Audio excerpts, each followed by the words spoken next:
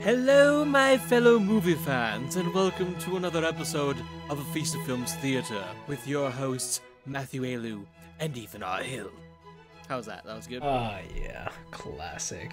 Classic.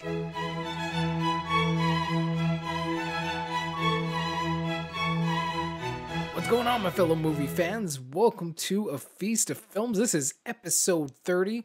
I am Matthew Ayalew, and with me as always is... Ethan R. Hill. What's going on, buddy? Oh, it's been a long road, and we're here.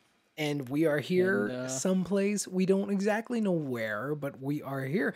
It is episode 30, which, I kind of previously already said, but it's also another special occasion. It's 1 year of recording A Feast of Films. Oh my goodness, it's man. 1 year 1 year anniversary of A Feast of Films. Happy anniversary, buddy. We made it. I didn't buy you chocolates. My bad. You jerk. Yeah, I apologize. That's the one thing I asked for. Well, you are a little far away. I could email them to you, but... I know. I take email chocolates. I don't know if that works exactly. They might not taste that good. I don't know. I think they would taste fine. They taste probably kind of digital, but obviously not as good as real chocolates, but It's those fiber optics, man. Get your fiber. Get your fiber. yeah, exactly. Get your fiber going, man. High fiber chocolates. Yeah, there you go. There you go. Yeah, no, 1 year. It's crazy. It's gone by really quick. And today we're actually talking about Star Wars Episode 6, which, to be honest, I don't think either of us thought when we started last year. Despite how many listeners or viewers we had, that we'd actually record for a year, consistently every week or every other week, sit down and record an episode together. And, we started with episode 1, a couple episodes after our first one, and here we are, episode 6. There's kind of like a finality to it, even though we're going to keep going, but it's just it's kind of poetic. It's a nice way to mark that. Yeah. And the fact that it's also episode 30, it's just a nice clean number. It's not 32 or 37. It's just episode 30, and we're talking about Star Wars episode 6. And it's 1 year. It's a beautiful trifecta of everything coming together in one episode. So I'm pretty excited about it. It's pretty cool. I liked how that worked out. Not intentional at all, but it was super cool. Well, considering we changed our format from a single episode being once per week to breaking them into 2 parts. Yeah, exactly. Right. So that's where even then I'm kind of curious to go back and see how much we've actually recorded, but that's a lot of work right now. Yeah, no doubt. I don't want to count things. That's not my job. No doubt. But no, it's just it's fun. It's been a good journey, and I'm looking forward to another year of recording this ridiculous podcast. And whether you're listening or not, we're here having a great time. So just come on by and join us anytime, because it's all about talking about the movies over here. It's also kind of interesting that last week, just before the year mark, we introduced having a third person. We finally introduced having guests and other voices in the mix too, which is kind of I didn't even realize that was coming up. Yeah, that we're coming to that 1 year mark. Yeah, that's kind of interesting. It shows growth within a year. It shows that we've actually changed a little bit. It shows a little bit. Well, man, I'm pretty sure our episodes change all the time. Our structure changes all the time. But that's the process of evolution, and especially when you're talking into your first year, it's just a growth period, right? To try things out, to see what works, to see what doesn't work, to change it, to adjust it, to have a great time, and just be creative with it and see what comes out of it. Because at the end of the day, we don't have a right to the results of our work, but the labor itself is the joy, but the work itself is its own reward. So I just, that's what it feels like for this podcast, man. We came in here and it wasn't we're going to make this the biggest thing freaking ever, man. Everyone is going to be listening to A Feast of Films. What's up? But we came in here because we love movies, and we just want to talk about the things we love together. And damn, man, we've done it for a year, and that's awesome. Honestly, if I could send you chocolates and some real flowers, I would. But I have to save them for Mother's Day, to be honest. It's true. Yeah, it's coming up. Matt, it's also the same year that we both turned 30. So that's another... Nice. Yep. That's another thing. Yeah, that is. It's terrible. I hate it. Yeah. Well, and that's it for Feast of Films, guy. Like, it's we're quitting time now. man. That's it. That's the last episode. I hope you guys enjoyed. We'll talk to you guys next time. Except we won't. Bye-bye. Just kidding. Don't leave. It'd just don't be Prosser leave. talking to himself. Don't leave. Don't leave. Every episode from now on is just Prosser, just sadly being like, I wanted them to keep going, but they just stopped. Why couldn't they keep recording? Anyway, today we're going to talk about Star Wars. And any day you get to talk about Star Wars is a good day. And specifically, the best Star Wars. Yep. We both agree on that one. Like, out of all the episodes, the nine, right? Yeah, nine. Yeah, nine and then the two spin-off spin-offs. films. Episode 6 is just my the greatest. favorite. It's the best one. I mean, there is some debate between Empire Strikes Back and they're valid debates, but between anything else, it's not quite that close. Empire is the better made movie. I'll fully admit Empire is a better made movie from beginning to end, but there's just something about Return that's just so much better. That just, to me, like, from a technical aspect, I can sit back and I can look at Empire and go like, okay, the acting's better, the direction's better, the story is a bit better. But Return just, it's a great conclusion. And honestly, Empire would not be as good of a movie without that conclusion if it wasn't for that conclusion. Yeah. And that's kind of like, and that's also why I really like Empire on its own. If you just removed knowledge of both, like, A New Hope and Return, it would be a good movie. It would be like, okay, yeah, like, this is a fun movie. It's a well-made movie. You'd be confused. You wouldn't know who anybody was from before. And if that's how the movie if that's how the whole series ended, everyone would be super confused and really mad. Yeah, they would not like that. Like, there was no finality there. Whereas, like, Return just has a really good, like whether you've seen A New Hope and Empire, they do kind of a really good job of reestablishing characters. And definitely, I mean, like, with Star Wars, you have that really nice setup with the crawl. The crawl is always going to be what helps Star Wars out. Well, not if Disney has their way. Like, and that's the thing. Like, that's one of the things I think. Like, I hate that Disney's taken the crawl out of, like, everything else. They're like, it's only for the episodic movies, and then rendering them at 9. Whether they make more is who knows. Maybe they will, maybe they won't. But, like, that's the one thing that really bugs me about the spin-off films, Rogue One and Han Solo, is, like, it doesn't feel like you're watching a Star Wars movie, man. Like, why would you take that out? That's like the anthem before a sports game. Like, that's the thing that gets everyone freaking hyped, man. Like, that's what gets us pumped to go watch Star Wars. And gives us a little background on everything going on. But honestly, let's be clear and let's be real honest with each other. It's not about the information that's on the crawl that's that important. It's sitting in that dark theater. It's the music. Seeing a long time ago in a galaxy far away, and then you know what I mean? And going into the because like watching that in a theater is like a beautiful experience, man. Like, that's my favorite part of every damn Star Wars movie. When I'm watching it in the theater, is that opening crawl. And the fact that they're taking away just pisses me off, man. Like, that's like, why would you do that? Why would you do that? Well, like, why would you take away the thing that is so specifically and exclusively Star Wars to its brand and say, we're not going to use it anymore because we don't want to? Another poor Star Wars Disney choice that I don't like. Well, I mean, at this point, though, like, as an adult who's seen all 6 movies multiple times, do you even read the crawl most of the time, or do you just sit there and listen to the music? I just sit there, listen to the music, enjoy the moment. Like, I just love the moment. And honestly, like, seriously, like, I love the theater going experience to watching a new Star Wars film. Like, I remember when I got to see the first one in theaters, because before episode 1, like, obviously we were not alive to go see the other Star Wars when they came out in the 70s and 80s, you know? We were technically alive because they got re-released in 97. Okay, well, I didn't go see them in 97. I don't think I have questions for my parents then, it's like, because I definitely had seen me. Well, because I'd seen Star Wars when I was 5. So I saw them before they came out in theaters. So why didn't my parents? I'm gonna call home This and is ask a that question this you need to weekend. be asking. Yeah, absolutely, man. I have to find out because this is actual important research. It I could is. see them maybe thinking I'm too young for it, but like it's just weird because like I watched other movies in theaters before that, so I'm curious about that. Or maybe it just didn't come to That's Saskatoon. I very could see that possible being a too. thing. Because it was, I Um, imagine it was a pretty limited run, eh?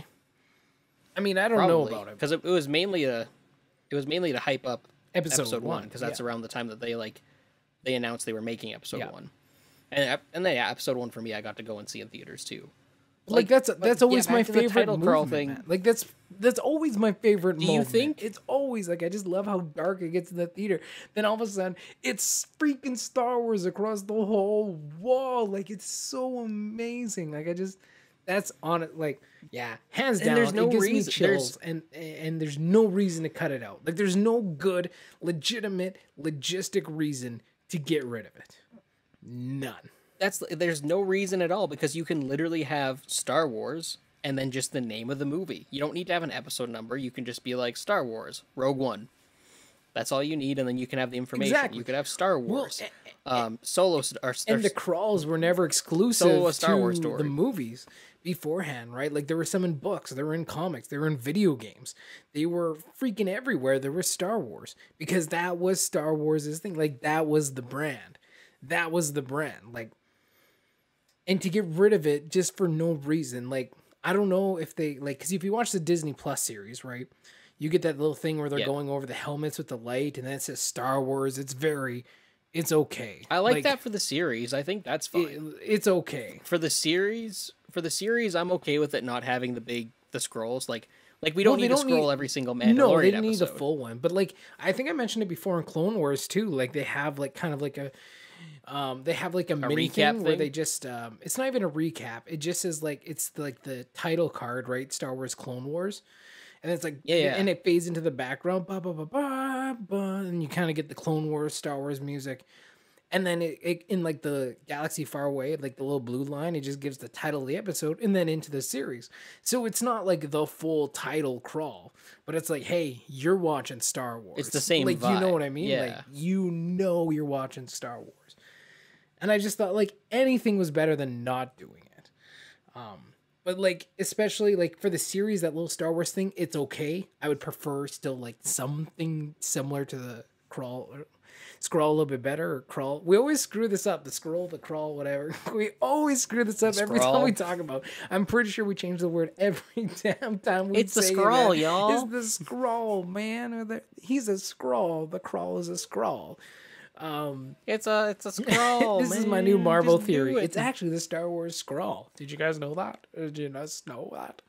secret scrolls. Secret scroll. Like So, yeah, no, like it's just like it's not. But then when you go to the films, like again, Rogue One, Han Solo, and the movie just starts. I'm like, this feels unnatural. Well, like and it how- just like- is jarring. It's jarring. Like any other After- movie, sure, but Star Wars, come on, man. after like almost what was it 10 years between episode 3 and Force Awakens. Yeah, 10 How years. great was it to yeah. be back in that theater Oh, with that yeah, crawl again? so like it was good. immediately it was amazing. Like I said, it's always my favorite part. Even the movies I hate. It's funny Like actually. even episode so- 9, which I incredibly dislike so much, and which we will get to talk about very soon, which I'm excited to talk about the trilogy because You still got time. we like to rib about it a little bit here. But and it'll be a good debate because I think we have both different opinions on each of the films. Minus 7, I think we're pretty much on the same page as 7, but we'll save that for the next couple weeks coming up here. Yeah. But like even then, it's like that's still my favorite part. Even though even they almost even screwed up the 9, like the crawl in 9. Like they almost screwed it up. They made it so like it was just so poorly written. It was like, oh my god. But you can't ruin the whole Star Wars vibe of it, right? Like, and even if it's terrible, like it's still just because we don't watch it for the words. It's for the feeling. It's for the moment. It's for the excitement. It gets the blood boiling. It gets you excited to go and see Star Wars. And I wish I was in one of those first showings back in like 1977 for the original when that came on. Like, just to be in that moment would be freaking amazing, man. I love the opening crawl.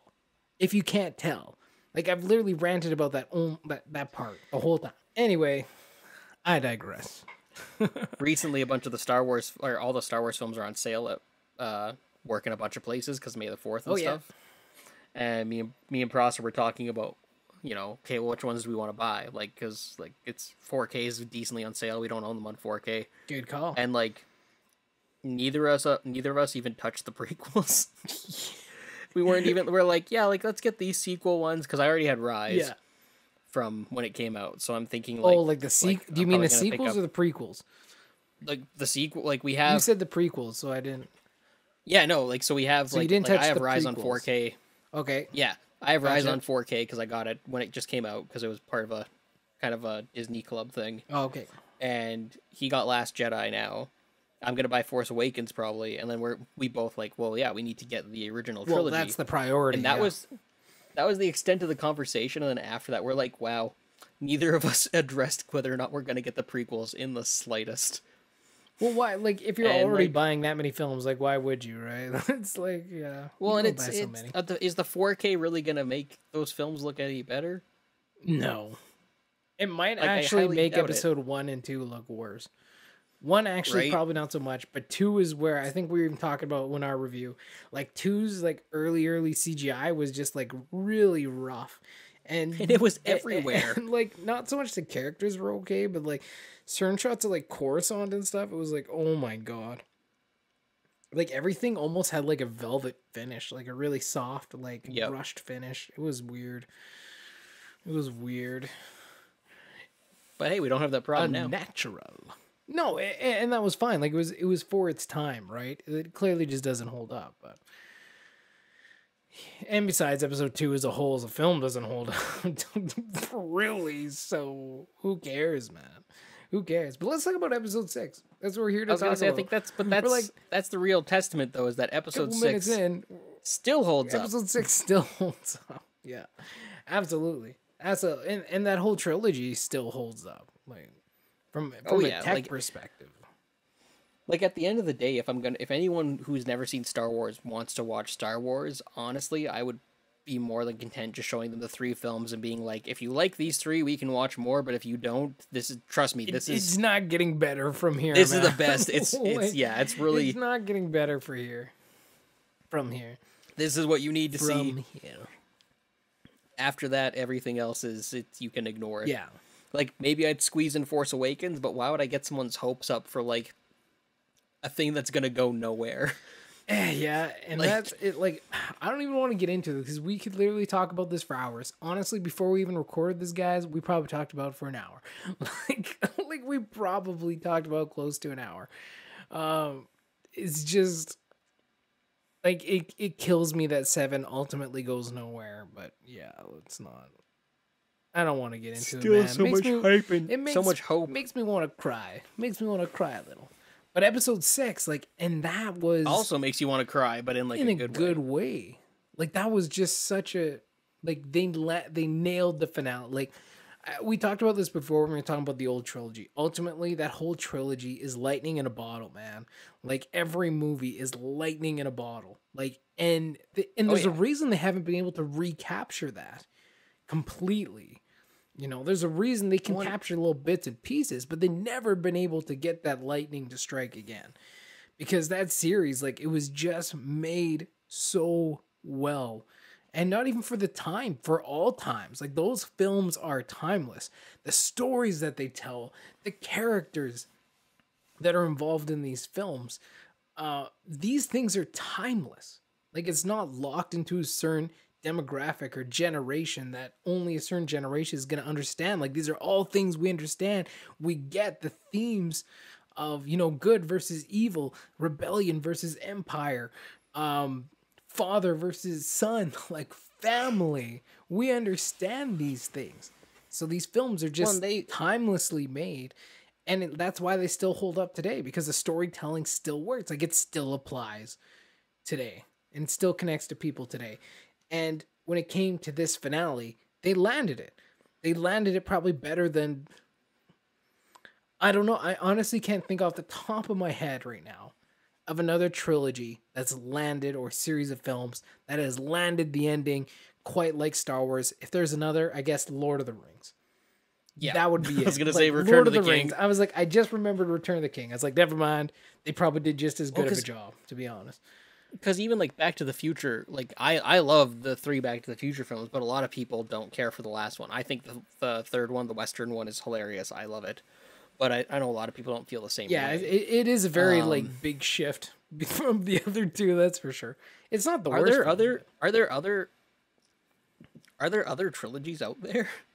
Yeah, I'm sure. There's other trilogies Like and just trilogies? I'm trying to think. series. The Dark Knight.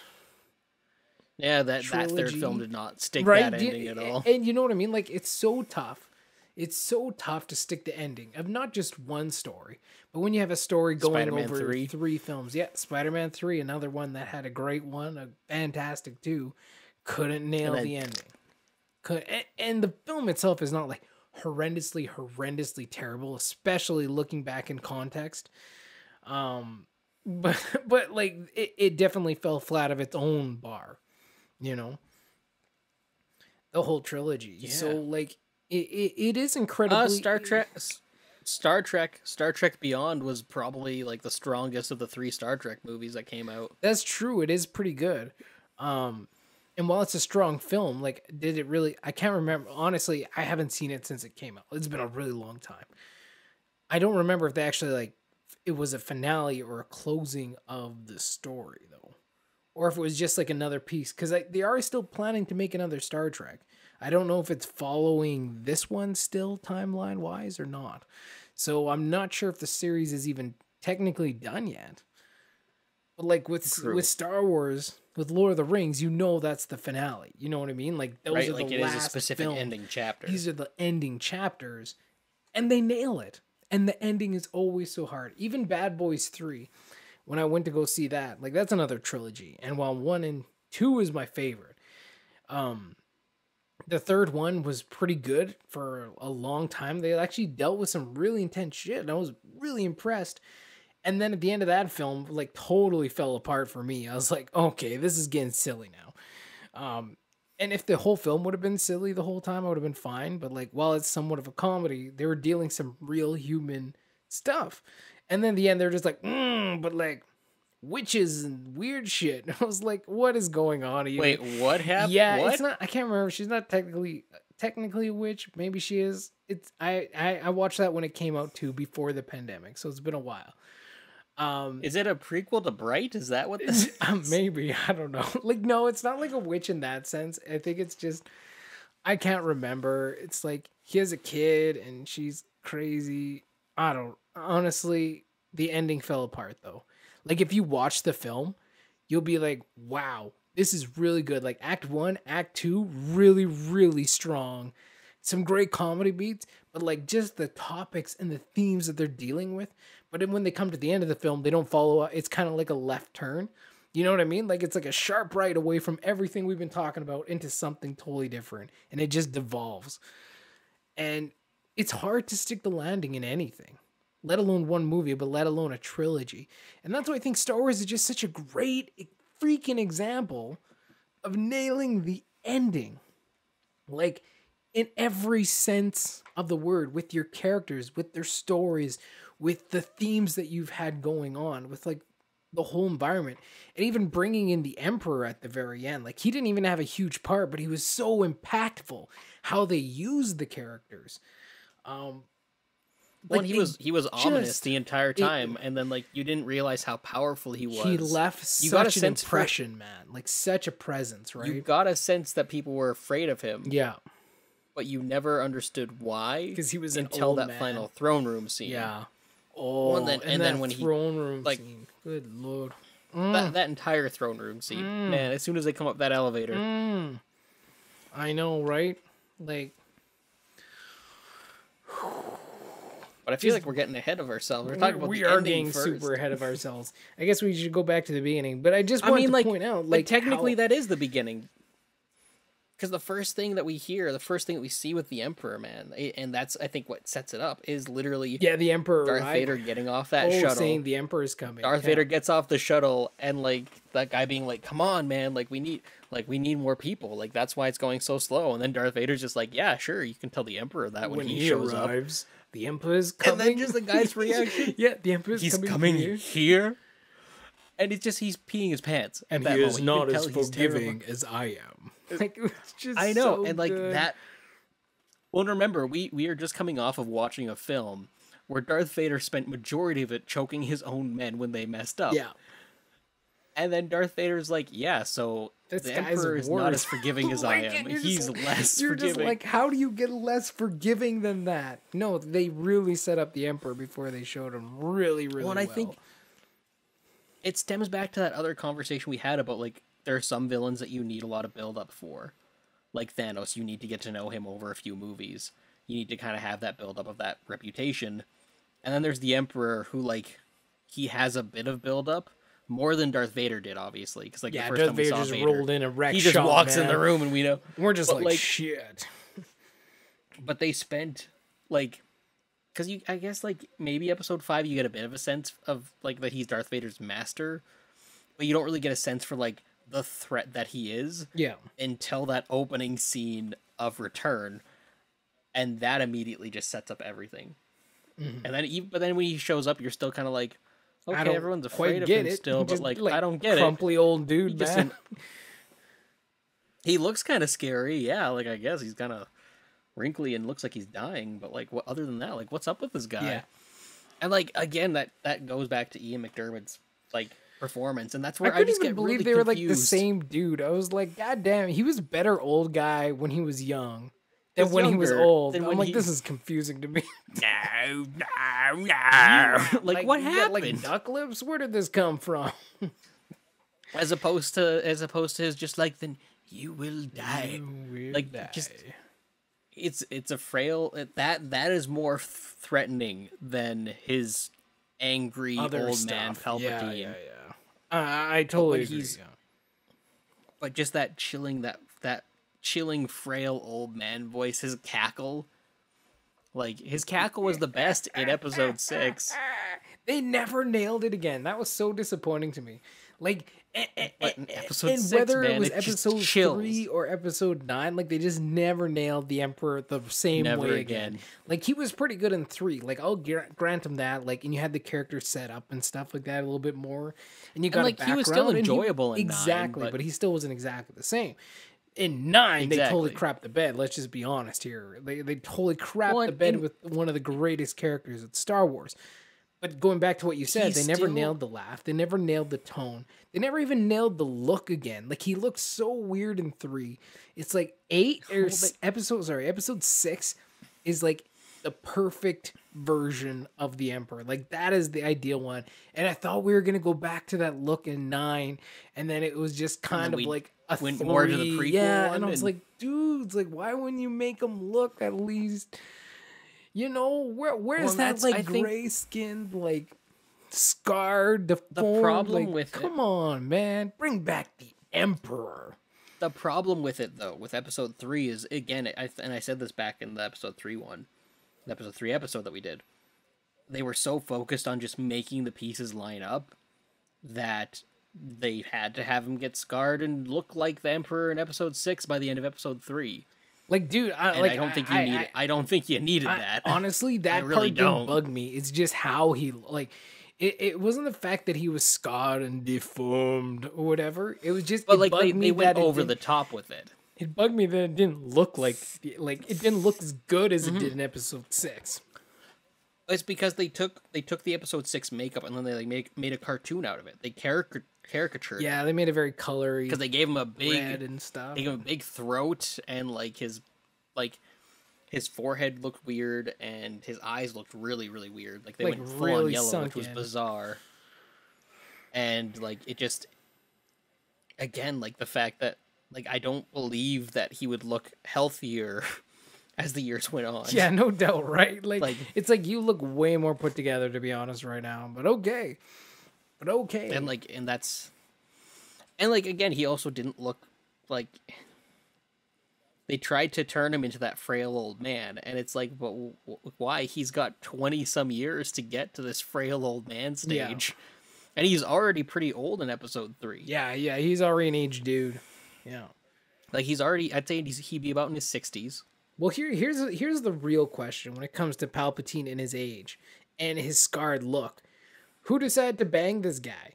And like, at what point did someone bang this like old ass dude? And that is the real question. And we'll get to that in a few more episodes. Honestly, Matt, when I watched episode 9, that was what I thought like the whole movie. It was like when they're like, "Oh yeah, he had a son and you're the son's daughter," or whatever. It's like, who banged that guy?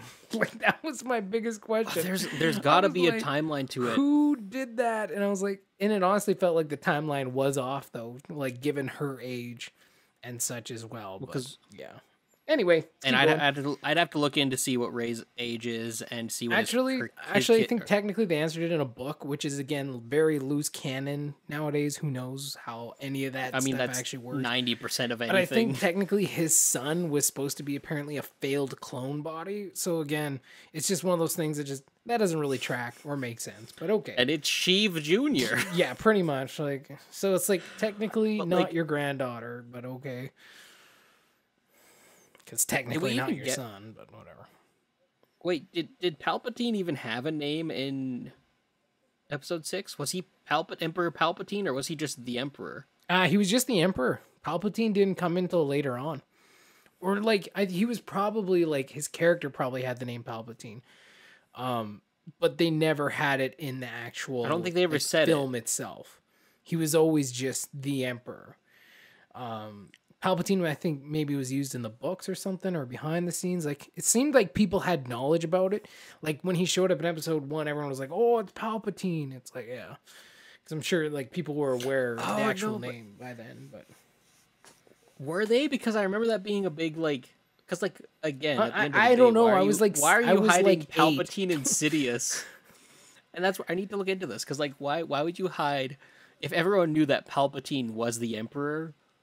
Then why would you, like, do this whole thing where it's like, yes, it's Darth Sidious? Why couldn't you just show the audience, like, yeah, so, like, he's playing both sides? And, but, like, if everyone knew, then you would... Arc of, if everyone knew, then everyone would know he's playing both sides, right? I don't know. It is an odd thing. And that's the weird thing is, like, but even looking at it, like, going back, like, I could tell it was the same actor. A hood doesn't hide too much. No.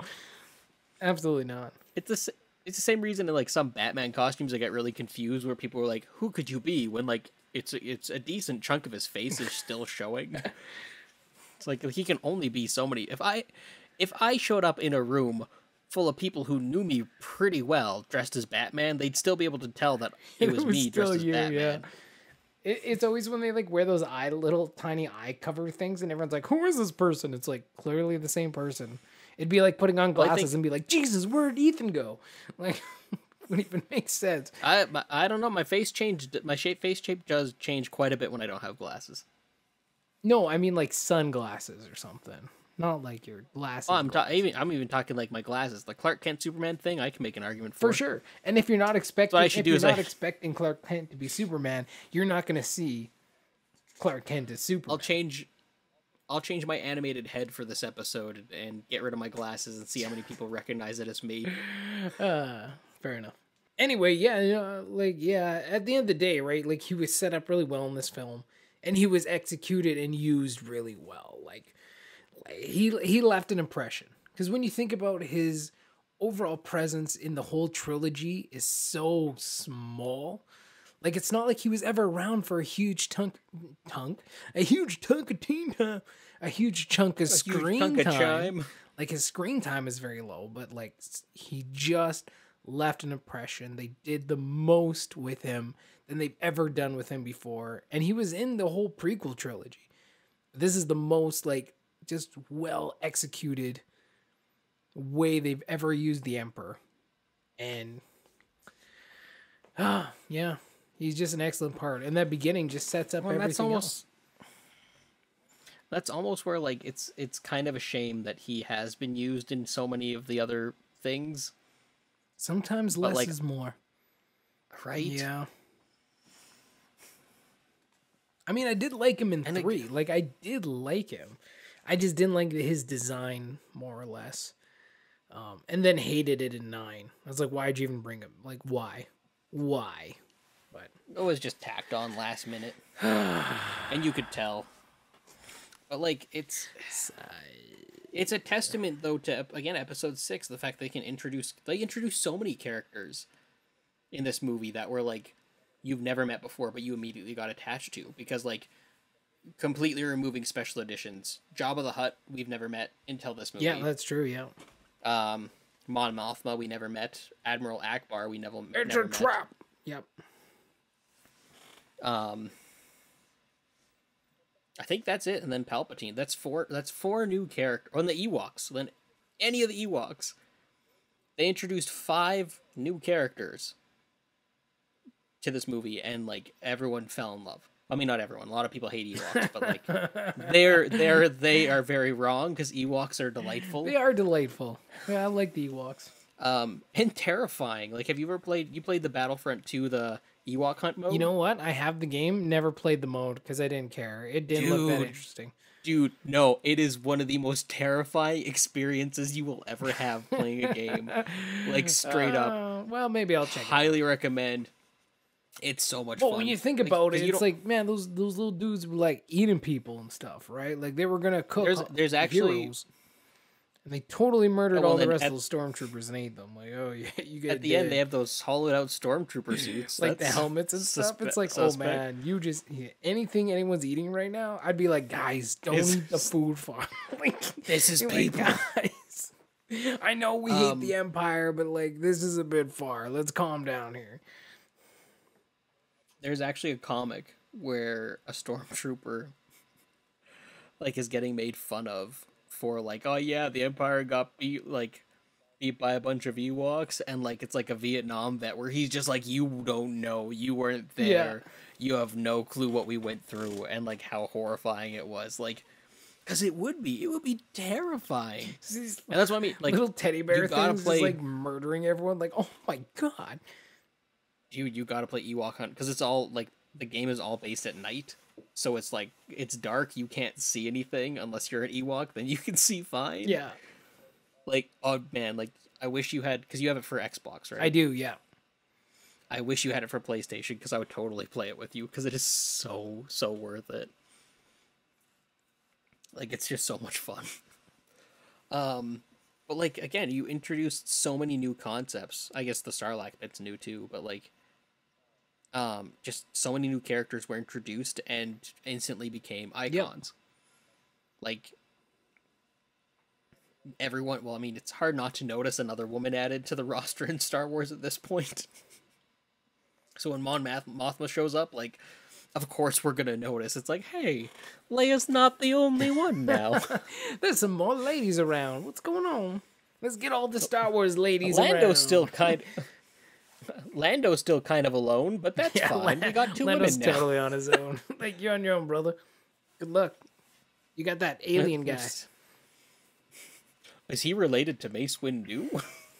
Like, remember, like the amount of shock, when, man. like, I remember too when like episode 7 was coming out and like Finn was black and got everyone's like, freaked it must out. be Lando's son because he's the only black guy in the galaxy.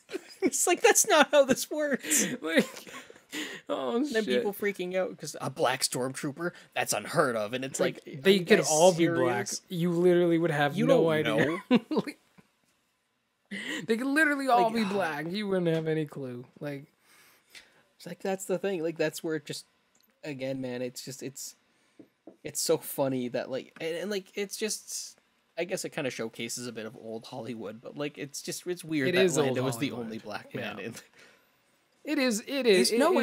I want to say I feel like there was definitely a couple black X-wing pilots. At least one.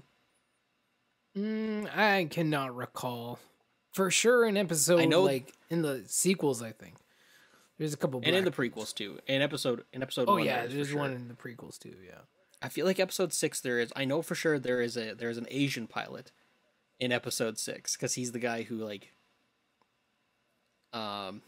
he's there's too many of them, and then he gets blown up. Dude, that entire fight scene, like the guy who crashes into the guy who crashes into the Oh, Star that's Destroyer right. that He is kills an Asian Piet. dude. Yeah. No, that's a white guy. What? The Asian dude is at the very beginning of the battle where like I they're thought you said. getting overrun. Oh, that part. Yeah, no. I know what. Yeah, because you I know what you're screamed, talking so like about now. I'm like I I know thought which you were part you're the talking screen about. guy, and I was like, oh yeah, No, I he's guess the he guy could who's like, be Asian. Then yeah, no, he's white. I He's was like, there's okay, too many of them, and then he gets blown up. maybe. Like, yeah, no, that entire. So, fun fact about Return of the Jedi. That's the one my mom walked in on me watching, quoting the lines, doing the sound effects, and singing the music. I thought you were gonna say in something rhythm else, with and I the was like, movie. Ethan, this is a family podcast. Jesus, man. But it's Star Wars. I can't help myself. What are you gonna do? But like, there's only one choice here that I see. exactly. But no, like my mom came into the room and I was watching Return of the Jedi, and this was in our new house. So like, this is me being like 17 years old, and I'm quoting all the lines, I'm singing the music, I'm doing the sound effects in rhythm at the exact same time, beat for beat with the movie. Yeah. And then watching it this time, I was a little bit off. But for the most part, like I still had that entire fight scene, that entire pilot exchange, everything just friggin' memorized. Pretty much locked down, eh? Like it's just hilarious. It's just I don't know, because I don't feel like I don't think this is the one I've watched the most. I feel like I've watched like episode 4 more, but like it's just ingrained into my brain from now on. Like at the end of the day, if I never saw Star Wars again, I would be sad, but like I can remember it incredibly vividly. So you'll like, always have the memories of Star Wars, no matter what, man. Always still have the memories. Oh, exactly. But like, back to my original point, introducing so many more characters, and like, number one, you didn't need a backstory on every single one of them, but you felt connected to every single one of them, and I think that was huge. That's a huge accomplishment. Well, and for sure, by then you're connected to their plight, right? Like you were connected to their fight, to their struggle, and like by then we're all fully aware of how crappy the Empire is. And like they're building a second Death Star, yeah, we better blow that crap up too. Like we're just with them, right? So when they introduce these other characters, it's like you don't need a backstory. You just know these guys are the ones in charge of the rebellion. We're with you. Like there's no resistance. And then on top there. of it, and then the flip side is again introducing the new characters who are a threat to the characters we spent 2 movies with. Exactly. All you need to know, like you meet Jabba the Hutt, and you're immediately like, oh. Even before you meet Jabba the Hutt, like, also you're like that dude's pretty greasy as hell, so it's not. They make him very dislikable, but also lovable. But they also do such a good job. They do such a good job building him up, though, because we get to go through 2 films without seeing him. We go through, minus again the special edition where they added CG Jabba, which doesn't have the same weight in the slightest. No pun intended. Not like same weight or even design. It's like Jabba in 6 clearly can't move anymore. Jabba in like 4 is just rolling down the street and he's like, okay. Just mobile. And he's just tiny. Like he's just tiny compared to Like, dude, you got fat in the last couple years, haven't? What you been eating, man? And tall. Like you got huge. And then but literally that whole the journey of 3PO and R2D2 when they're talking about like our 3PO is talking about how scared he is of Jabba. And then you get to that gate, which that's a good change in my opinion, because they made the gate huge in comparison to what it was in the very original cut. Mm-hmm. They blew that gate up, and just like as a kid, I always jumped every time like that eye robot pops out of the like that always made me jump growing up. And like you immediately like, oh, okay, this is serious. And then you see the pig guards, the Gamorreans, and then you meet good old Bib Fortuna, who has a not so kindly death in The Mandalorian. He gets pretty wrecked, man. He also got fat. It's like, you guys need to stop eating so much stuff. You guys need to get off that chair and go for a walk every once in a while. Because damn. Damn, man. Also, Bib Fortuna is part of, like, and this is where I miss Prosser right now. He is the reason for one of the biggest jokes, inside jokes between me and Prosser. Oh, yeah? And it's because there's that line of, like, he says, like, Jabba no Wanawanga or something like that. And so I looked at Prosser, we were just watching the movie, and I turned to Prosser, I'm like, hey, so you Wanawanga? Like, put up my hand like I was gonna smoke something. And that's just been, like, a running gag for, like, This has been like a 4 or 5 year gag where me and him will just like look at each other randomly, and just be like, "You want a wanga?" And like we've translated that into like the death stick scene, like just anytime. Hey, you want a death stick? You want a wanga? Anytime like a movie mentions weed or anything like that, we're like, "You want a wanga?" Like, no Jabba, no want a wanga. And like we were doing a Star Wars RPG game with one of our friends, and like we kept throughout the game annoying him by just asking, it's like, does this character want a wanga? Every time, man, I can be like, God damn it, stop that. That was basically his reaction. It's like, no, I don't want a wanga. That's actually pretty funny. I like that. Does your character want a wanga? Like, no, God damn it, I want a wanga. We just want to play the game. Stop asking if we want a wanga. Quit ruining the game. And we've had many a night where we just giggle like little children about "You want a wanga." Yeah, that sounds about it's right. Just the funniest. Yeah, it's so great though, and so it's all accurate. thanks to all thanks to Bib Fortuna. Thank you so much for that great, terrible Bib character. Thank you so much. But again, you the more you meet so many greasy, gross characters, and then you get to Jabba, and you're like, oh, he's worse than all of these guys.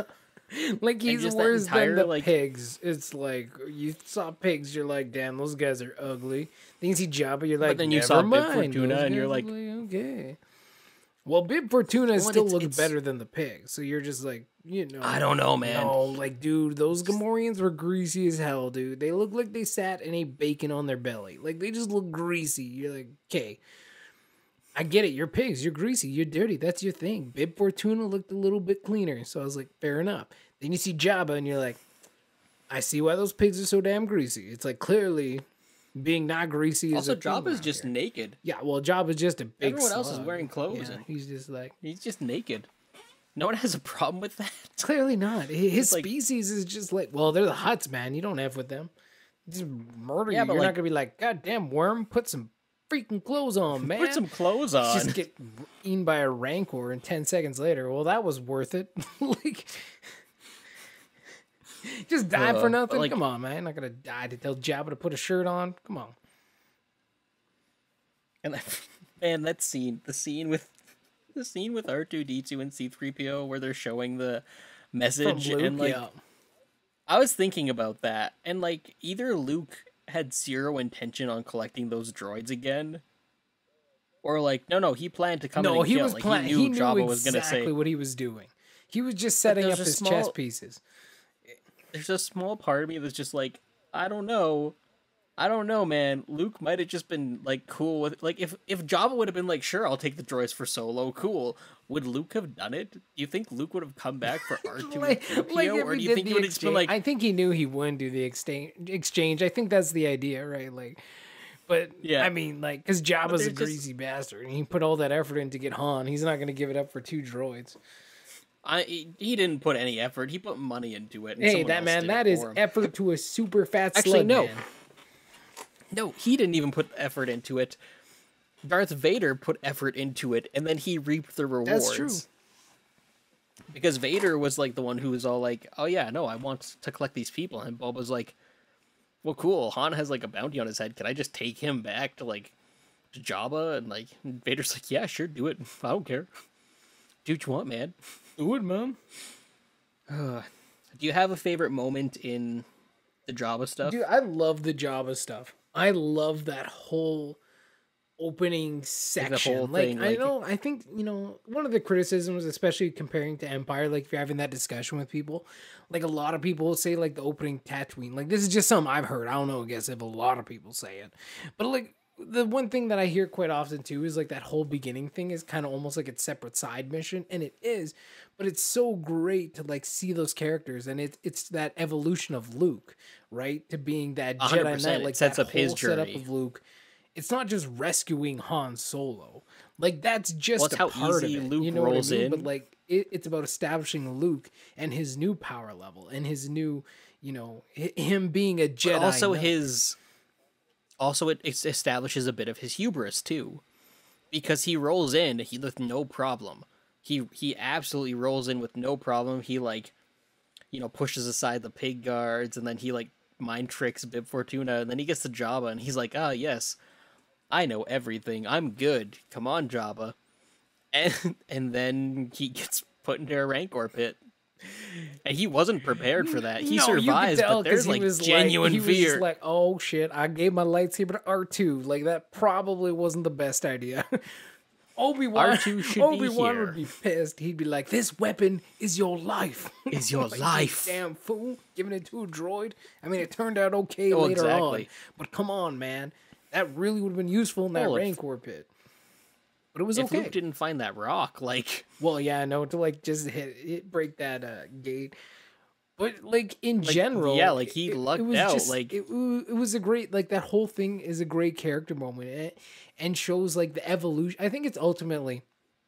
Here's what we're getting to. It shows the evolution of the characters before you put them into the, finale of wrapping everything off...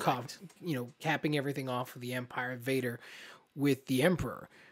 It shows the evolution of these characters, where they come, and to put them back on Tatooine, where the series started, is poetically beautiful. Like, it's just a great connection to see, go from farm boy Luke to now his complete butterfly effect as a Jedi Knight, and even to see the differences between Leia too, right? Like what she's willing to do for Han. Yeah, like it's just 100%. I would argue too with Luke's journey. After the whole thing with Jabba, he does kind of approach more of the stuff with Darth Vader with a bit more cautiousness. Carefully, yeah. Like he's not as headstrong, and, like, turns himself in, but like, and like, because he's still a little bit cocky when they're on the sail barge, because he does threaten Jabba, like. Well, no, because he doesn't threaten Jabba as much as like Han does, where he's like, "Yeah, you tell that piece of filth that he's not gonna get such courtesy from us, right?" And then like Luke's just like, "Hey, 3PO, just warn Jabba, like, he has a chance to end this peacefully. Do it, or die." Yeah, and like. And again, they luckily come out on top, but Luke gets a little beat up. That was a much tighter plan, though. Like, I think ultimately they knew that's where they were going to end up. Like, I think that was ultimately the point. I don't know if but clearly the Rancor didn't seem part of the plan. You know what I mean? No, like, that was 100% the rest not of that whole thing seemed part of the plan. But like I have a feeling the original plan seemed to be part of the plan. I think the original plan was to have R2 in that chamber with him. Like in the initial chamber, so like if he needed something, he could just get the lightsaber immediately, kind of thing, and just wreck house, and that didn't happen. Yeah. So Luke gets his hand shot in this movie, right? Yep. And then in Last Jedi, this is jumping ahead a few films. His hand still has I saw this recently in a video, and they pointed out his hand still has the hole. Oh, from the blaster robotic fire. hand still has the, and it's the same hand. Okay. I'm that's a fun Easter egg, but also, it's been 30 years. He didn't replace his prosthetic at all. He didn't repair it. I can understand not having one with skin, but... But, the whole hand part of it clearly just fell off. It's just the bone now. And so, did he just not, what? No, that doesn't make any sense. It's a fun Easter egg, but it's one that just Logically, doesn't make any sense to be there. No, it doesn't. No. So... It's just weird, but that's actually a moment. I learned at a young age I don't like watching heroes get hurt, and that was one that always made me uncomfortable. Was Luke getting shot in the hand because came out of nowhere, and it's no, my hero's getting hurt. It's the same thing with Qui-Gon. Oh, when Qui-Gon dies, yeah, really messed me up. That was a rough go, and eventually you get past it, but tis life. It was it was terrible. Luke getting his hand cut off was another one that really messed with me. But then Vader gets his hand cut off. I've never had a problem with that at all. I'm yeah, that's fine. That's cool. Okay. You as a kid, I used to bad guy. I used to have to fast forward past those parts because they would scare me. So it's little 6-year-old Ethan being nope. Nope. Yeah, and you're just we'll just keep moving forward here. I can't deal with this right I know now. what happens. I don't need to see it again. Honestly, though, that whole Tatooine section, I love. I love the beginning and the end of this film so much. I enjoy the middle too. There's nothing wrong with the whole middle thing, going but just to that Andor beginning and end. But the beginning and the end is so strong. And if ever you're telling a story or doing anything really, you gotta nail the beginning and you gotta nail the end, because at the end of the day, that's what people remember. right? Like if you're putting on a program or a presentation, you put all your best shit at the beginning or the end.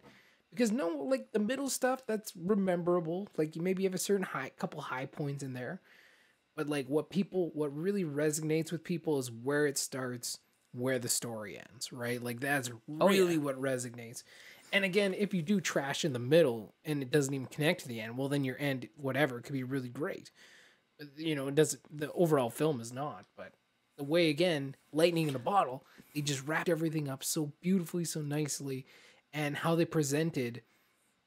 Like even when I think about the imagery between the beginning and the end of this film, like the brightness of Tatooine and the darkness of the Emperor's throne room, you the know space, what I mean? Like it's just and like even oh Endor, my man. God. And Endor When you is a start in total this really, complete opposite from Tatooine again, right? Because it's a you start in this forest. dry desert area, Yeah. and then you get Like they um just it was yeah, I love this film, but very I know, much right? specifically, I really enjoy the whole Jabba the Hutt um beginning piece. So It's great. so the Sarlacc pit. I have questions for you about the Wait, Sarlacc just pit. wait before we go into the Sarlacc pit. Oh wait, Because I just said I really love the beginning. Let me clarify.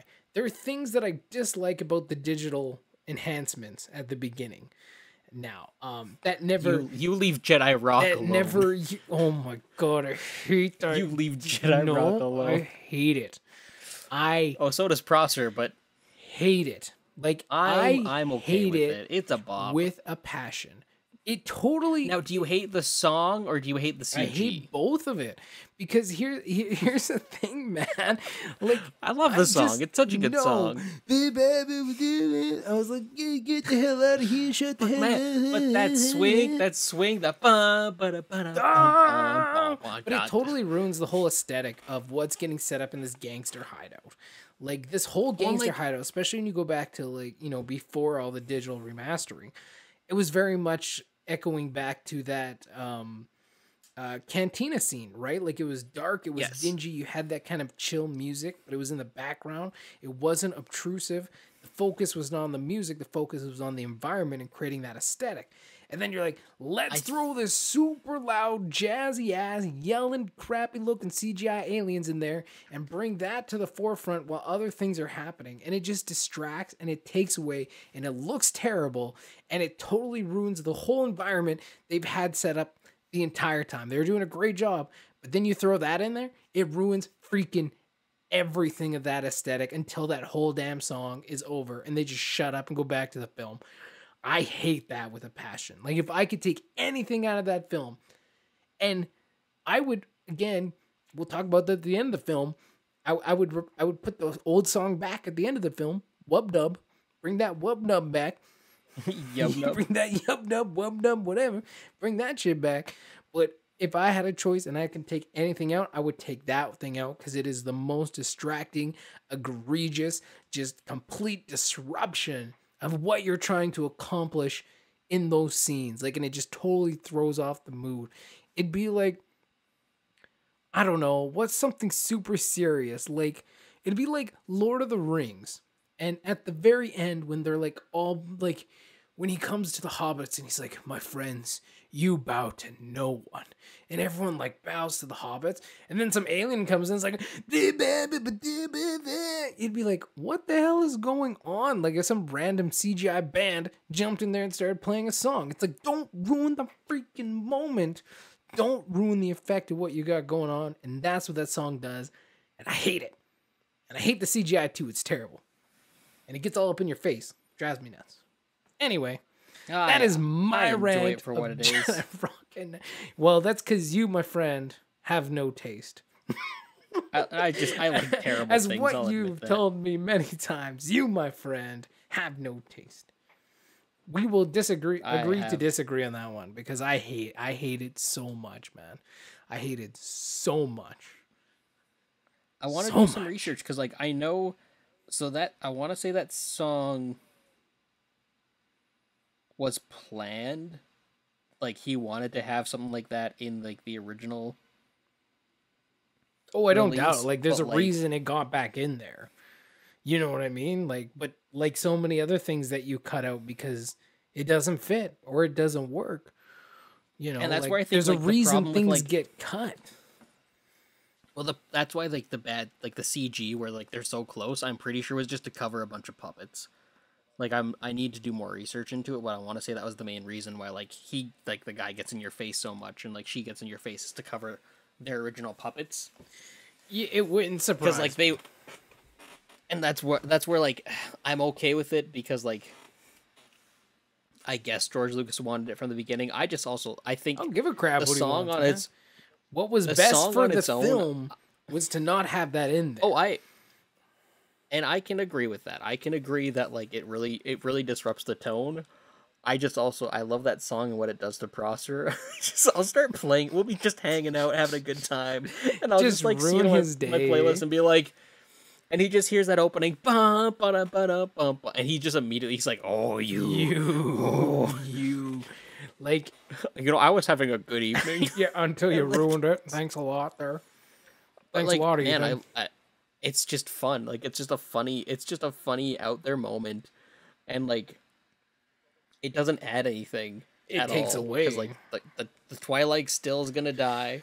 We know what's gonna happen, but like it's still it is one of the funniest moments in Star Wars in my opinion because it has no reason to No, be and there. it has it's just no like place. You know what would be funny though if someone edited those aliens in and that song in to like random scenes in like serious movies or TV shows, like funeral scenes or something. Those aliens just start rolling up, the music starts playing, like everyone's trying to have a funeral. I would think that that'd be a great YouTube video. Just edit those guys into like random like you know what? Yo, random movies. forget it, y'all. I'm doing it. I'm doing it. If you take my idea, I will find you. CC. You have to edit them into the end of trademark, Step man. Brothers. And no, like serious films, serious No, I mean, stuff. like, Because that's exactly what they'd they fit do. at I'm the- gonna ruin everything now for everyone. Enjoy. I'm fine I'll with figure this. out how to make this I work. accept it. You leave Snice Noodles alone. He did nothing to hurt you. God, I hate that. Anyway, I just wanted to point that out. The rest of the whole Jabba's Palace thing, I freaking love and still do. I just, in the new versions, I hate that song so much. It's so Thanks, funny. George It's so Lucas. bad. Thanks. Like the rest of the terrible CGI and add-ins that they add in 4 and like 5 we talked about isn't like egregiously terrible by any means. The best out of the 3, One, like like- they did the least amount of stuff. But like, yeah, well, all the stuff in 4 and Tatooine, that's also pretty rough. This is by far Well, like it's the like worst for me. Like out of adding all the- the things they added and changed, I don't- just so bad. here's the thing. Ewok eyes blinking. I'm perfectly fine with that. Like, Yeah, that I don't notice Makes it. no difference to me. And No. I would argue that the worst thing out of if I had to choose between getting rid of Jedi rocks or getting rid of something else, I would get rid of Vader's no at the end. That's compelling. When he says no before throwing the Emperor down. That is If you had to choose one to get rid of, no. I I would would still get rid. I would easily- still get rid of Jedi rocks, man. I hate it that much. No, 'cause I really don't like the no. And you make a very compelling argument by bringing up the no, because I'd totally forgone about that. But I still hate Jedi rocks so much. Seemed to man. me, so Jedi much. rocks is so inconsequential. Like it's there, then it's gone, and it's kind of like, okay, that was weird, but moving on. No, it is Whereas, like, consequential to me, man. It totally just takes me out of the film, and I hate anything that just totally rips me out. But- I hate it. The no is That's- annoying. the no but, takes- like it the doesn't note take takes me me out, and it doesn't bug me. But it that changes the character. It changes the character motivation too. It changes that whole scene. You don't need him to say no. Like, why do you need him to say no? much. No, Is it's that like his just, catchphrase it's now. the Vader Like- catchphrase. Because Well, if you think about it, he says it in episode 3, and then he says it in episode 5 for sure. Because he's like, "No, I'm your father," and then he says it in episode 6, and like I feel like he says it in episode 4. I feel like he's got to say no at some point in episode 4. I'm surprised George Lucas didn't add him saying no as he's spinning out into space at the end of episode 4. yeah, no tell, right? That also like That would like make add, more like, or like sense. add his line from episode 1, like we could do spins. That's a good trick. That's a neat trick. Oh. But like, but that's the thing. That's where, like, literally for me, I can live with Jedi rocks because again, it's there and then it's gone, and it doesn't impact the story. It doesn't change anything. To me, adding the no, it changes the context of Vader. It changes that solemn moment of him realizing, oh, this is my son, and I need to choose. The no doesn't clarify anything. It doesn't make anything clearer. Yeah, It like just it's just weird. but it doesn't like it doesn't change anything for me though. Like it doesn't change the character. Like it makes sense. Like he's thinking about it. Like I'm not gonna let my son die. Like no, this is bullshit. Like no, you die kind of thing. You know, like it doesn't take away anything from that decision. It's not like it was a scene where Vader decided the opposite and was like, yes, you know what I mean? Like, or he was supposed to like do something completely different. Like that was George just vocalized the somewhat imagined eternal dialogue that was going on inside of Vader. Now, the fact that Vader vocalized in the first place is questionable to his character, right? But maybe not so much after 3. Well, But it's again specifically, I don't know what it doesn't actually change the context of what's happening. But like, I don't know why George Lucas is so obsessed with the word no. Because even in episode 3, if he just screamed, if he just let out a cry, it would have been so much better than the no thing is if he just let out if he just screamed. Let's be honest though, like Star Wars dialogue, especially written exclusively by George Lucas without being touched up by anyone, is always rough. So honestly, it doesn't even surprise me. Like it just does. If he wanted to add like just some grunts, just some like like fine, it would be weird, but it would be better than no. Yeah.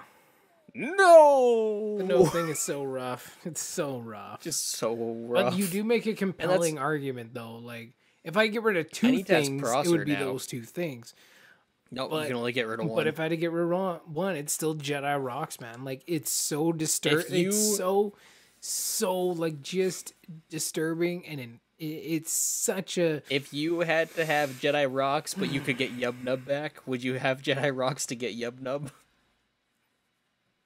God, man, that's like picking one I'm of your just children. curious how. Like, I'm just curious how. Man, except like for one of the children you want to get rid of, and the.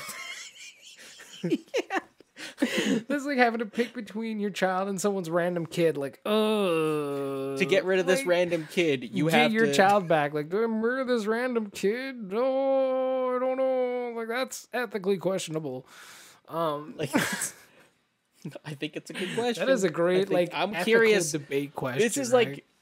This is my new barometer for specifically for you, and I think for Prosser now of like what questionable stuff are you willing to do to get rid of Jedi rocks? What would you do for a Klondike bar?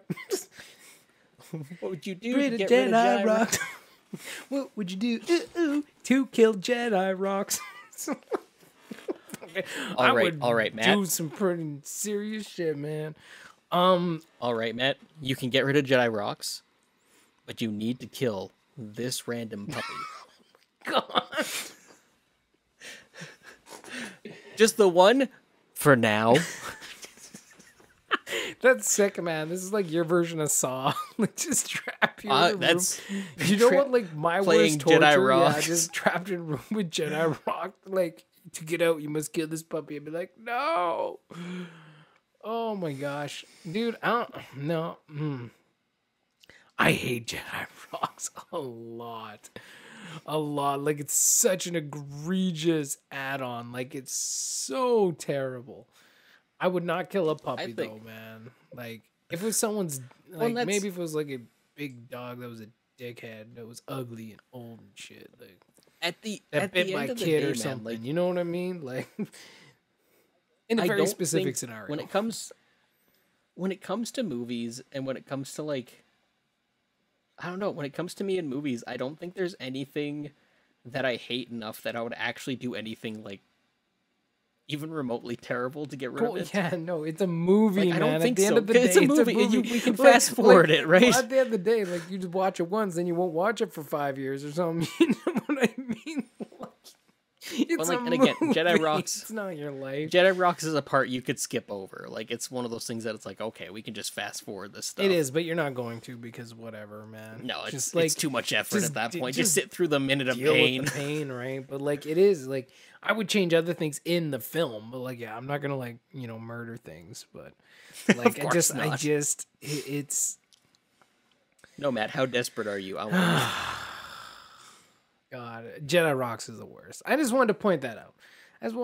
We spent like a long time talking about it, but like Oh, I it's knew we such were. It's I such was a prepared. big point to bring up though, because it's so just egregiously terrible. Like to kill the tone of a scene and an environment that you're building is literally like filmmaking murder, man. Like why then don't even put in the effort to build the scene, man. Why don't you just have a bunch of random shit happen? Who gives a crap at that point? Like I'll bring up my counter then.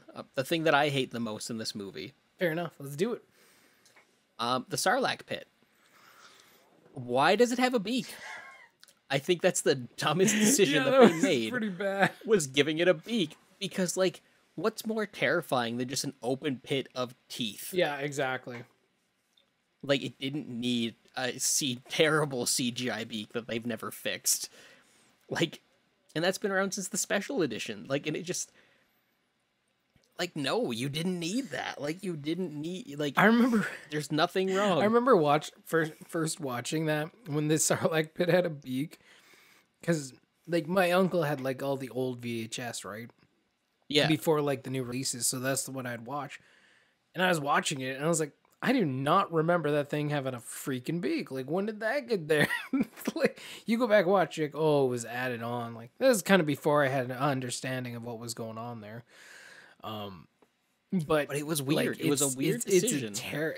Yeah, like, it's not as egregious, but it is not anything. Like, so many things they added in don't actually add anything to it.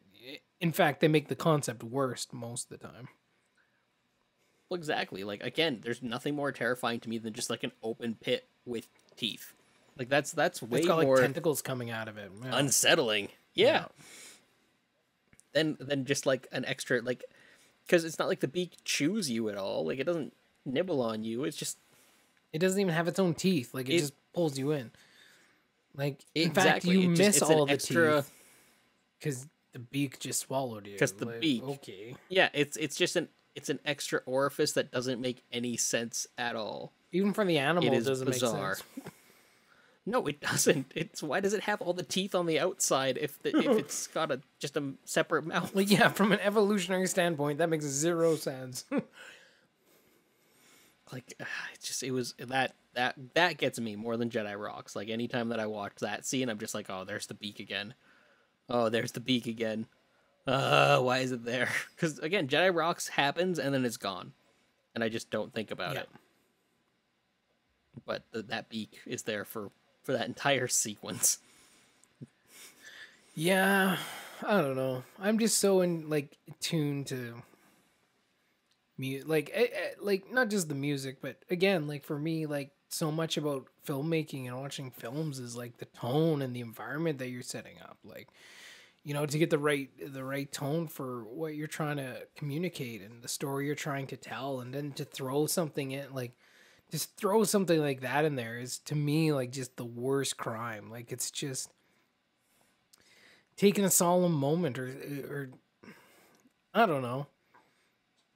It's like having like a completely still like pond or something, like just glass still. And just like, you shatter. can see the reflection. I'm fine with that. And then like toss a big ass rock in there, which is cool. Like, the water ripples and stuff, but like that's the effect it creates. Like, it's just like, No, it would be you like have this it would be perfect like- like pure clean mirrorless water. Like, you set it up, you put in all the effort to make it happen, and then some random guy just throws a giant ass rock in it. It's like, come on, man. No, better yet, it's someone takes a giant rock and throws it, and then nothing happens.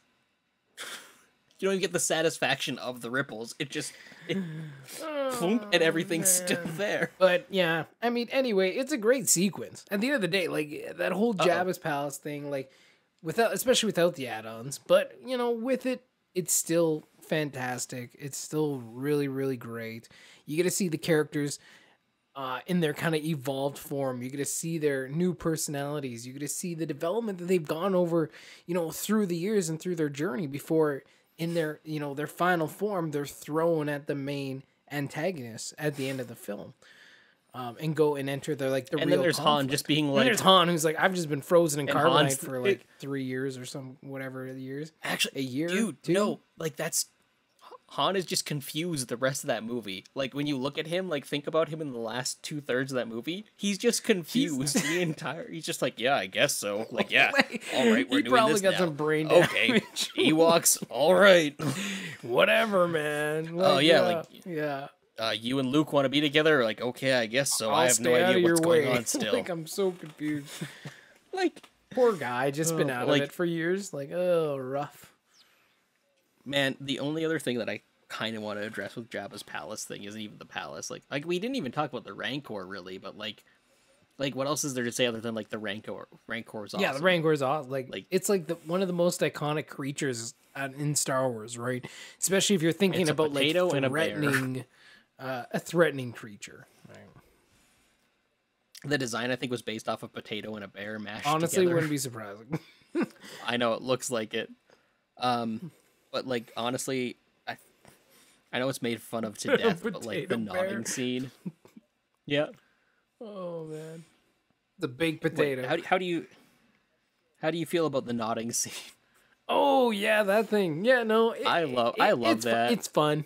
Like it was fun. It was good. I have no problem It's a habit with it. now that Dum, it's a habit that I have to join in anytime I watch it now. It's just like I have to start all the nodding at people randomly. like how anyone didn't see anything coming is beyond me. How they're like, wait, why are all these guys nodding at each other? Like this is just throw them in the pit. What the hell's taking so long? Just 30 nods later. It's super Family funny. Guy had a Yeah, great exactly. I was parody of just it. gonna say the Family Guy Like- parody of the nods. Yeah, that was good. Like, but no, like honestly, man, that first opening just really solidifies the film. Yeah. Like it sets it up, and you're just You get your Like, you honestly, get your that it's- first hint of the Emperor, like and Vader, and like no, he's gonna be in play, and he's clearly a more dangerous threat than Vader. Like you go into Well, it's like- Tatooine, get to see the evolution of these characters, and it's just and it's Tatooine. excellent. It's so good. It's almost like its own mini movie It because is, as soon as it yeah. ends, you just get that sense of breath when like Luke flies off and Leia and them fly off, and they just talk over the intercoms, and then just there's that breath, that moment of like, okay, we can relax now. Like it 'Cause, it like- is honestly like, and it's so strange because I don't think it would work in a lot of films if they did that, it wouldn't work. But because we've spent so much time with these characters, we've seen them evolved over the other two. I think it's okay to have this kind of separate off piece to give that character development, but like it doesn't really fit in other than like, we get to see the character's involvement. We're rescuing Han, but it doesn't directly lead into like events coming up. You know what I mean? Like they leave, and again, like you said, you get the breath, and then it's like, and now we're going into the next 2/3 of this film. Well, because even Episode 5 has a similar thing with Hoth, where it's like, okay, they're escaping from Hoth, there's a battle, all that kind of stuff. But that continues to flow like on. you said, like that the results completely leads to continue them- on. Yeah. to the Millennium Falcon being hunted and to Luke going off to his training. Like it still totally continues. But like this one, as you said, it's self-contained. It just it ends that chapter of Han's life and Luke's life and stuff. That's over. Yeah. Tatooine is done until It's done. we went back in the prequels. It's done. And yeah, no, it was just again, it was a great way to like set everything up, to bring it full circle for so like these characters, right? And to see their evolution, to see their changes over the course of these films. And it's a lot of fun. Minus Jedi Rock is terrible. But like everything about Jabba's palace, that whole sequence, I eat it up. I eat it. And the green lightsaber, man. Love it. Oh, the green lightsaber. Love it. And that was one of the things that pissed me off about the new ones too. They did not have enough. There's like no green lightsabers.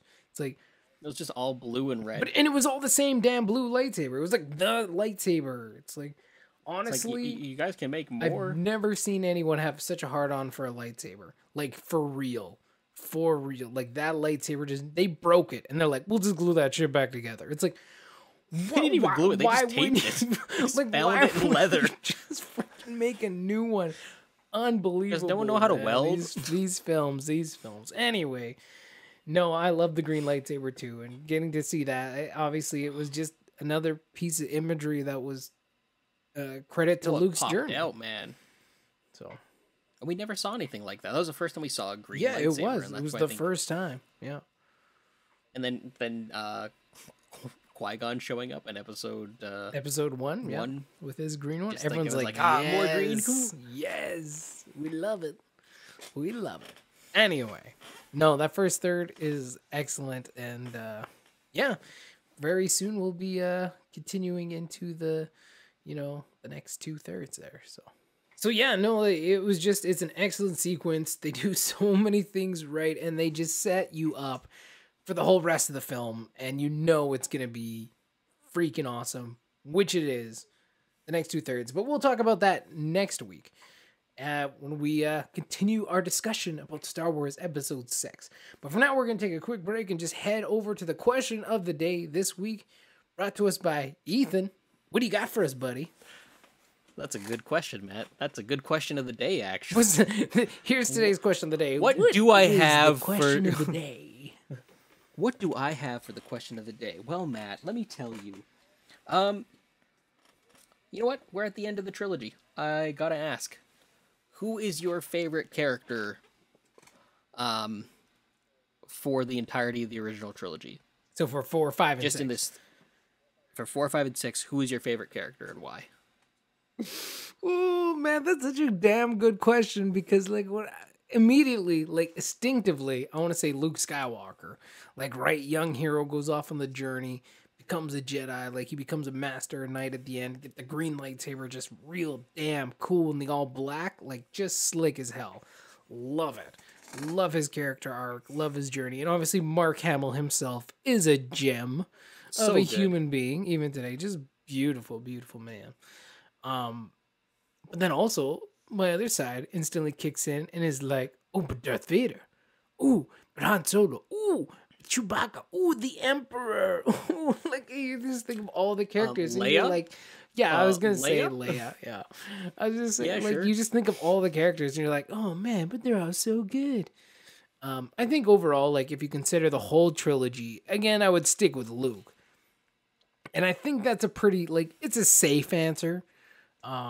Because it's the truth. Like I just, you want to be the Jedi.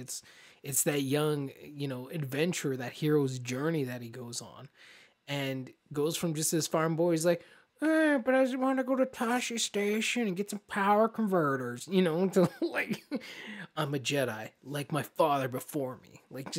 It's just such a complete transformation, and that's really what attracts me to that character. And he's just a genuine person trying to do good, trying to find his way in the galaxy.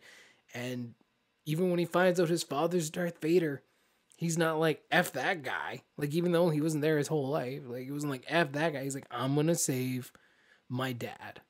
I'm going to even put my life at risk. I'm going to even, to save and try and help him.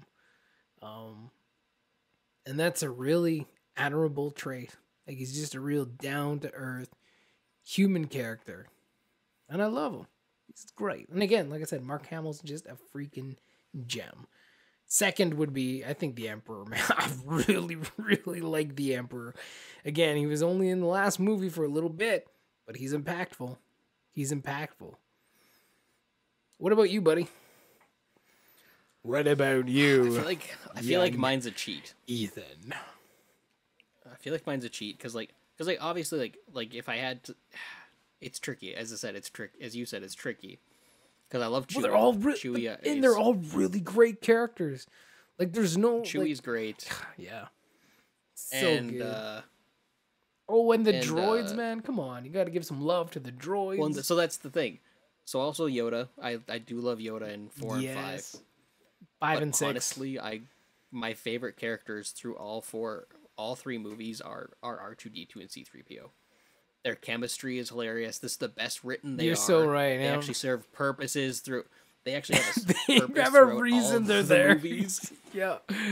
There's growth with them. Yeah. Like them in the prequels are kind of pointless, and them in the sequels are absolutely pointless. But BB-8 was a great addition. I loved BB-8, but R2 and Did 3PO just in these three nothing. movies. But in the original trilogy, like we start off with them. Yep. And they're fantastic. Even when they're separate, they're hilarious. They're especially in episode 5 when they're separated the entire time, and like C3PO is having to like deal with all these people who don't take him seriously for good reason, and then R2 is just like, I'm on a swamp planet and I'm not built for this. What is going on? But then all the stuff they deal with in episode, like 3PO's god arc in the second part, where the Ewoks think he's a god. I love that because he's just like, I'm just being polite, and they're like, no, 3PO, use this, and he's like, I can't do that. That's so dumb. But like, no, man, like I love those. I love those And droids. they treat them like characters, like you said. They give them purpose. Yeah. They give them character arcs. They give them these little journeys and experiences. And in the prequels and the sequels, they're just there as tools. Or like, look, the droids, but like no Hey actual guys, purpose. you remember these? 100%. R2's like, But, you just get to hang out with Anakin and Padme. Like, that's your job, dude. Cool. Just hang out there, be cool. Don't do anything interesting. 3PO's even more like, he's like the most pointless after the trilogy. It's like, bro, like why are you even here? Like, well, the whole like asking Han if he recognized him with his red arm was weird. That was just a weird moment. I'm like, like the way I've explained it to people is like, in the prequels they write R2D2 and 3PO like they're children, like they don't understand what's going on. Then in the trilogy, that's when they're like the prime of their life, and they act like people. They act like people, but then in the sequel trilogy, they're like treated like old confused men who senior don't know citizens. what they're doing. And it's like, okay, I guess that's a weird choice, but like I get it. I guess that technically But, like, makes sense. But if they're droids, you would think they would be the most consistent characters. Well, they should be. right? Yeah, they're machines, right? Yeah. That's actually really funny. I love that comparison. Actually, the whole red arm thing, I think, came from like a book or like a prequel comic book or something that was all about, that focused around 3PO and told the story of his red arm. But then it's like, but then you throw it in the film just so you can sell the book. Like, he's like, look at my red arm. And then like later in the movie, it's back to gold. Didn't recognize me with it. Back to gold by the end of the film. Like okay, nothing has happened. Thanks, guys. Like, oh, we blew up Starkiller Base, and my arm is gold now. It's like, but why? Like, it was such. That's like a huge critique point that I have against episode 7. Like, and not because it's really significant, but it's just so sloppy and like so corporate. You know what I mean? Like, just to sell a book or something. Like, get out of here with that bullshit. Get out of here. I hate that stuff. Anyway. Yeah, that's my pick. Awesome, man. That was a great question. I hope I can think of a equally good question for next week's episode, where we'll be back. I was gonna say, you have a next week, don't next you? week.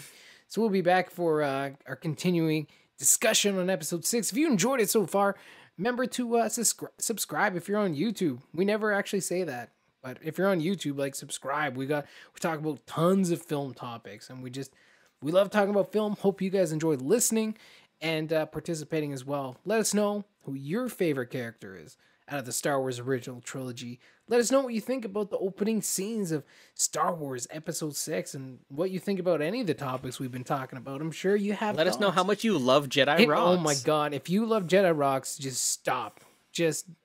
No, Matt, we need No, those you fans. stop. Get out of here. Get out of here. but if you're Join the Jedi Rocks army. Still with us, let us know your opinions. It's awesome. That's awesome. Anyway, Ethan, where can the good people find you? You can find me at Instagram at Ethan R. Hill. You can find me on YouTube at Ethan R. Hill. And you can find mine and Prosser's feature film, Damned Rights, at realhouse.org. You can rent it, you can download it, you can buy it. Give us some love, and we would be much appreciated. Matt, where can they find you? Cool, man. You can find me over on YouTube at Storytellers for Life. There, it's all about helping you reignite your dreams, live your purpose, tell your stories. So we just really dig into storytelling. I got a great interview with an upcoming author on there that you want to check out. Just put out a video tonight that's about, asking the question, does our inner dialogue actually affect our lives? Like the things we say to ourselves, the stories we tell ourselves, does it affect our life? And if so, how? So just, kind of an interesting topic to talk about for sure. So yeah, come on by, Storytellers for Life. Jump on over there and just check out what we got going on. And that's pretty much the only place that's important where you can find me. Everywhere else, you probably can't find me. I just spy on other people. That's what I use Twitter for. Then I get mad at the human race, and I'm like, I gotta get off social media. This is terrible. So come to my YouTube channel. Lots of fun. Anyway, that's it for this episode of A Feast of Films. We will be back again, like I said, next week, continuing our discussion of Star Wars Episode 6, the best Star Wars movie ever made, and probably, honestly, will ever be made. Let's be honest about that. I agree. Right now. Until next week, we will see you guys later. Bye-bye. So long. Toodaloo. And may the Force be with you.